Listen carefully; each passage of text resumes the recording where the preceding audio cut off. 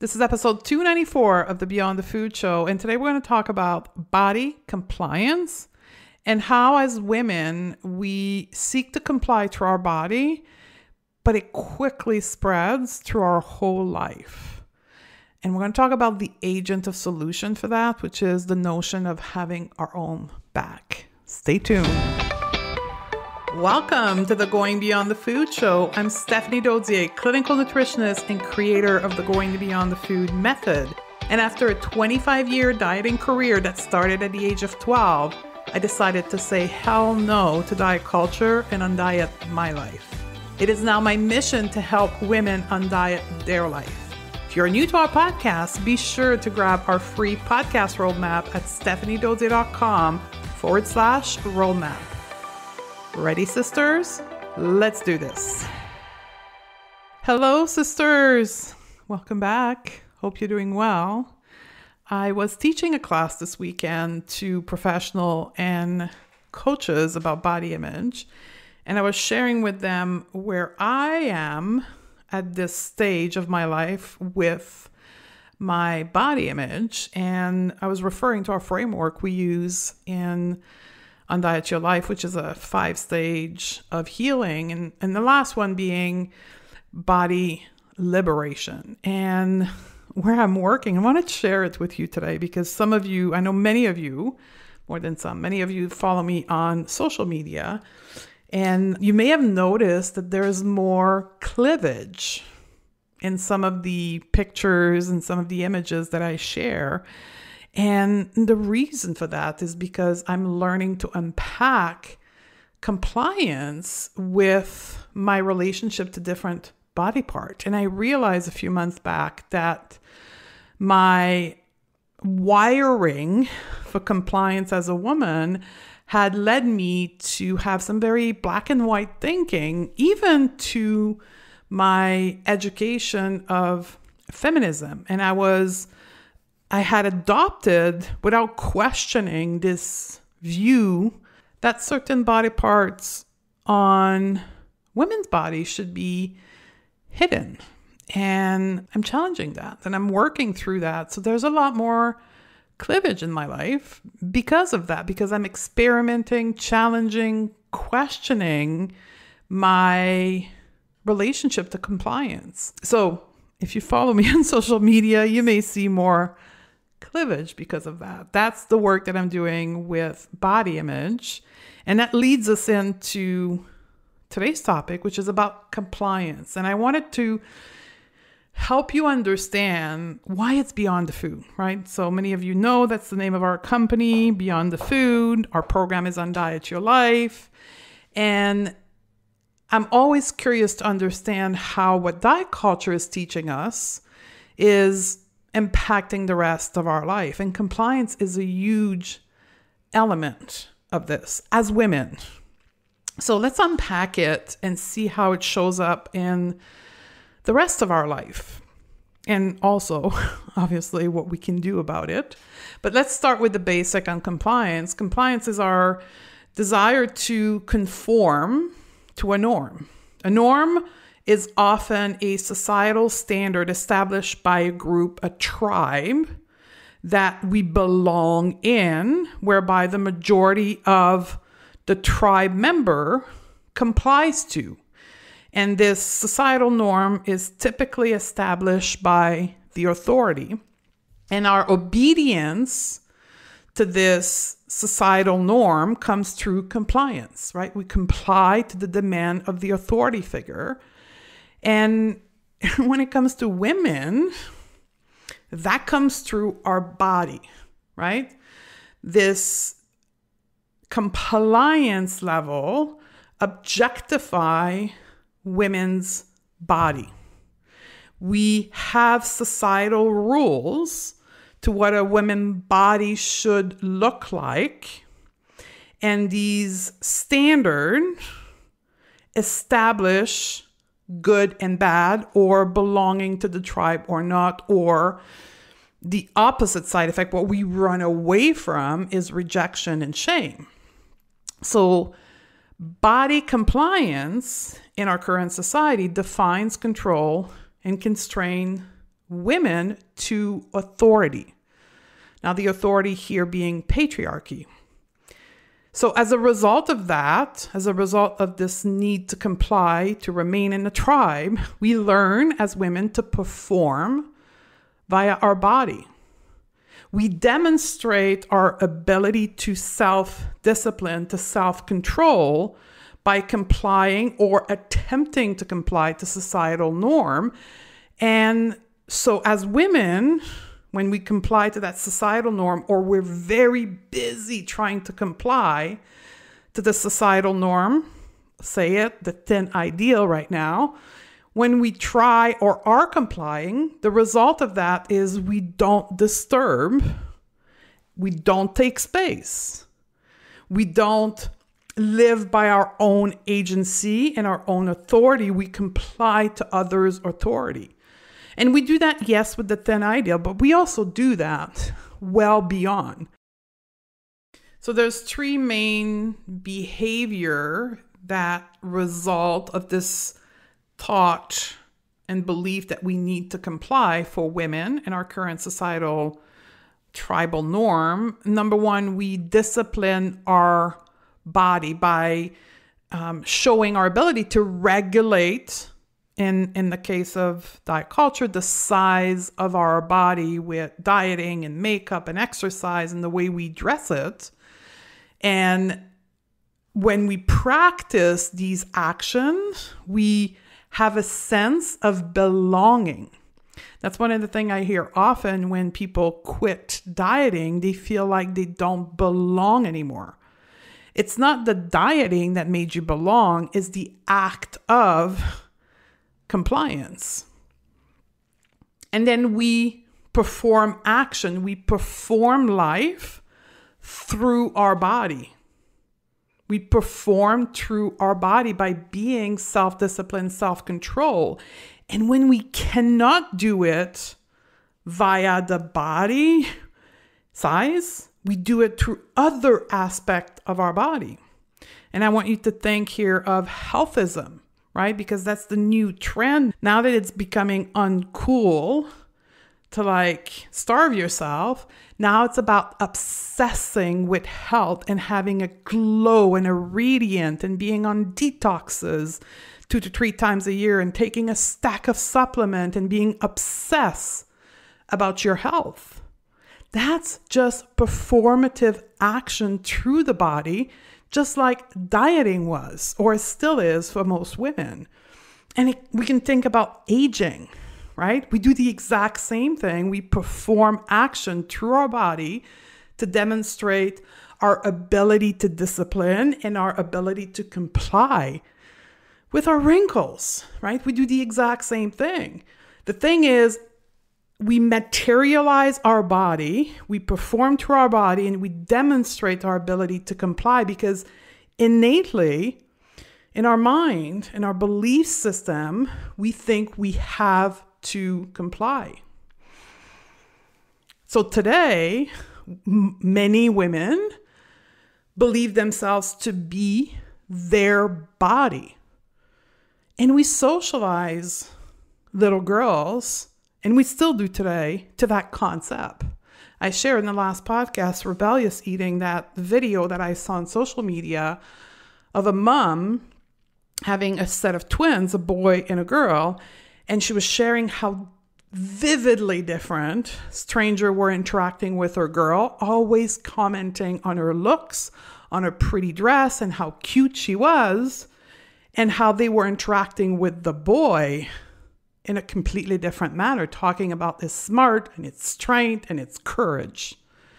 That's how we socialize at 2, 3, 4, 5 years old, little girls that become us women at 30 years old who seek to comply so they can meet the societal norm, the requirement to be cute and to be thin and to be small. And the motivating factor behind all of this is shame, or the avoidance of shame, or the rejection from the tribe. And here's where it gets really crazy. As adult women, we become our own oppressor. No one comes and forces us to comply. We live in a free society, right? We do it to ourselves. We do it to ourselves because of our belief system that's been implemented so young that we think it's normal that we desire to comply and do all the things to comply. And, it hasn't started like 25 years ago, right? We have to remember that this belief system that's in our brain right now, that I was sharing with you about my breast earlier in the podcast, this has been like this for thousands of years. The history of objectification of women's body date back to like the days of the corset. Like, I had this analogy the other day when I was teaching the body image class. Like, before dieting, dieting has only been historically traced to about 160 years ago, like the late 1800s. Before that, it was the corset. We were restrained. Our body was restrained with the corset. Today, it's dieting. It's becoming healthism. It's just a different name for the act of constraining women's body in order to get our brain in a state of compliance so we obey the authority. Now, it's more than our body. Okay, this is where it gets a little bit deeper here. Although it first starts with this innate desire to comply, which patriarchy uses women's body and our innate desire to comply to make us be subdued and obedient to the authority. When we comply with our body and don't challenge this innate thought that we must comply, which most women don't, unless you actively work on your thoughts and your belief system, right? And again, most women don't, for all good reason. This need for compliance spread to many other aspects of our life. That you can think of our need to perform at work, in our career, our relationship and people pleasing, being productive at all time. Compliance becomes a way of living as a woman. We get to understand our whole self, otherwise known as our self-image or concept, as being a compliant person, a compliant woman. And that affects the way we think and engage with the world. I often call that diet brain. So if you're new to the podcast, wind back 5 or 6 episodes. I'm not too sure. There's an episode titled Diet Brain.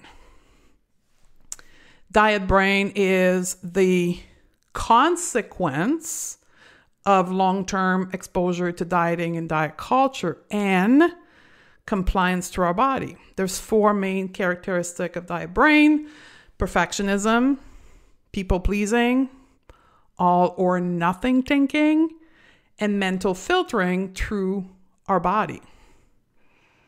Now, I want to teach you about something that also came to my own awareness, I would say about 7 months ago, and that's the intersection between diet culture and grind culture.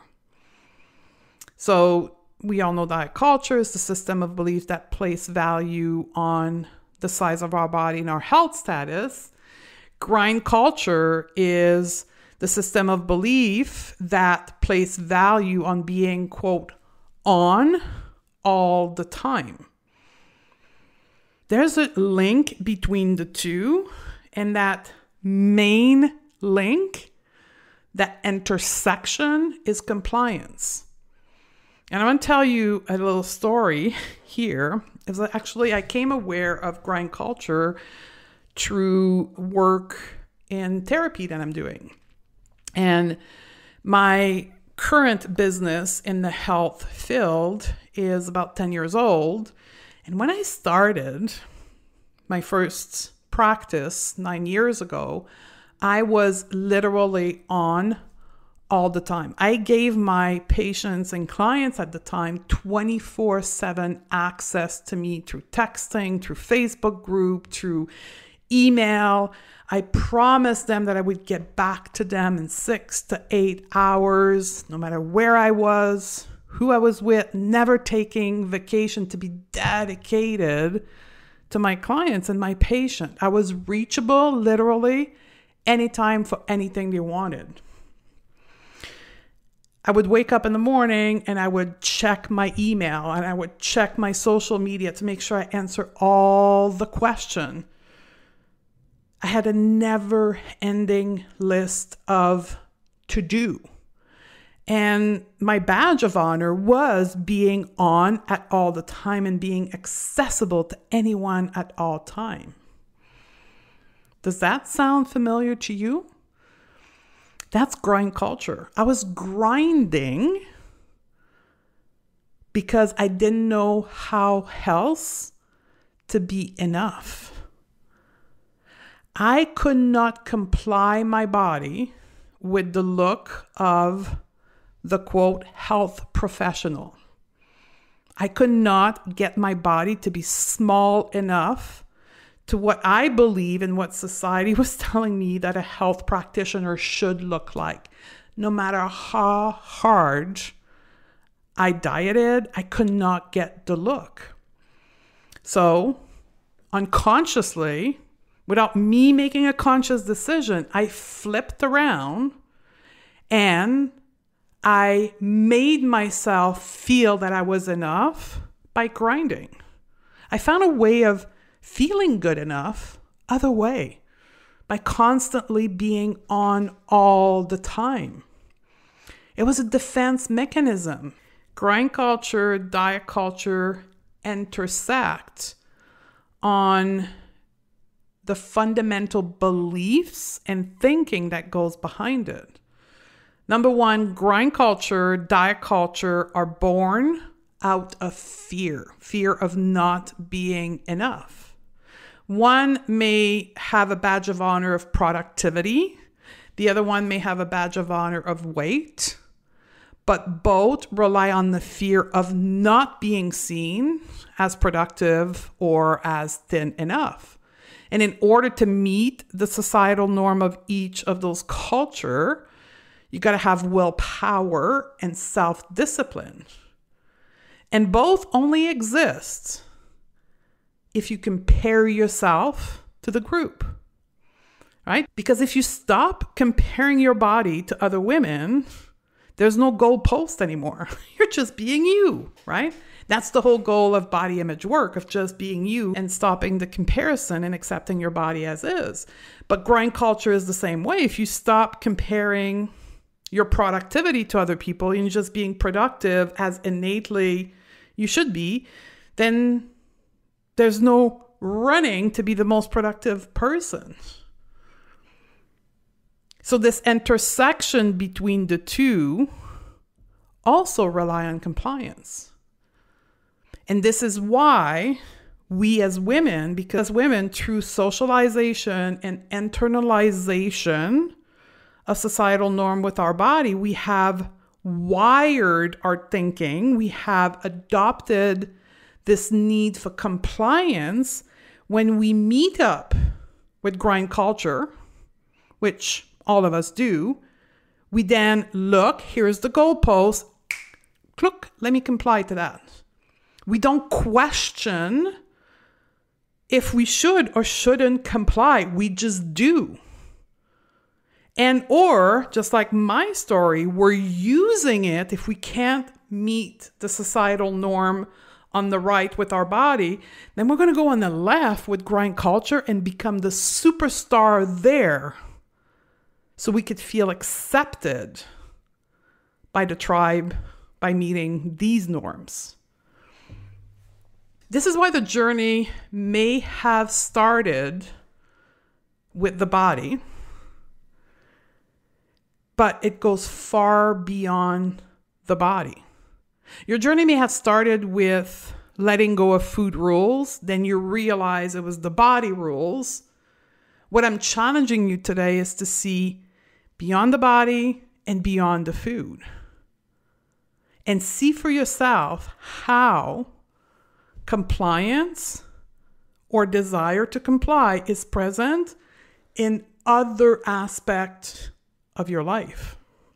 Where do you feel that you don't have autonomy? Where do you not exercise your own agency? Where are you not following your gut instinct? Where do you have duality in your life where you have a goalpost, but you also have your gut telling you, oh, I don't want to do this. I don't like this. But then you, quote, force yourself to do it because you think you have to. That's compliance. Start looking. And perhaps just like me, you're going to find so many places in your life where you've not questioned the goalposts, the standards, the norms. And for years and decades, you're just going through the motion of complying. Now, this may feel overwhelming. So if you're sitting and listening to me, you're like, oh my God, I have to examine every part of my life. Learning to observe your thoughts, observe your belief system is a skill set. It's something that you learn to do and then you practice doing, and over time, it becomes the way you operate, right? That's why for us in our program, we start with that mindset. We start with the tool, a tool that we teach you that allows you to observe your thoughts, your belief system, and what they create in your life. And then if you decide to change them, there's another tool to help you change your beliefs. But here's the thing, once you've learned that skill set and you made it an automated way of living, which is challenging the norms, then it becomes automated and you apply it to any part of your life. I talked to you about my breast earlier. I talked to you about the work that I did in therapy around grind culture and being productive all the time. It's just now a way of living, of dismantling my belief system that I was socialized to, but that don't fit how I want my life to be. Yeah, it started with food, then it went on to body compliance, and now it's all the other part of my life. But here's the agent of solution here. As women, we need to learn to have our own back. We need to give ourselves the validation that we seek from others. We need to authorize ourselves to decide what we're going to believe into and to validate that choice for ourselves.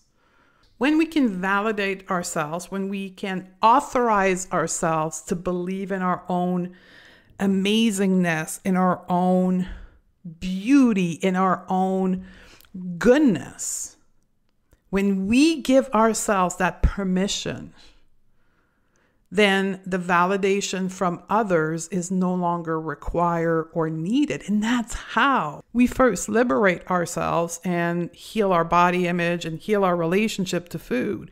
But I'm encouraging you to push it further in all the other aspects of your life and to really challenge the compliance so you can live the life that you want, the life of your dream, the life that is aligned with your own value, and that you end this duality that we have in our mind of what we want to do, what our gut feeling wants us to do, and what the norm tell us we should do. How much of our time is spent in our mind with that duality and argumentation in our own mind?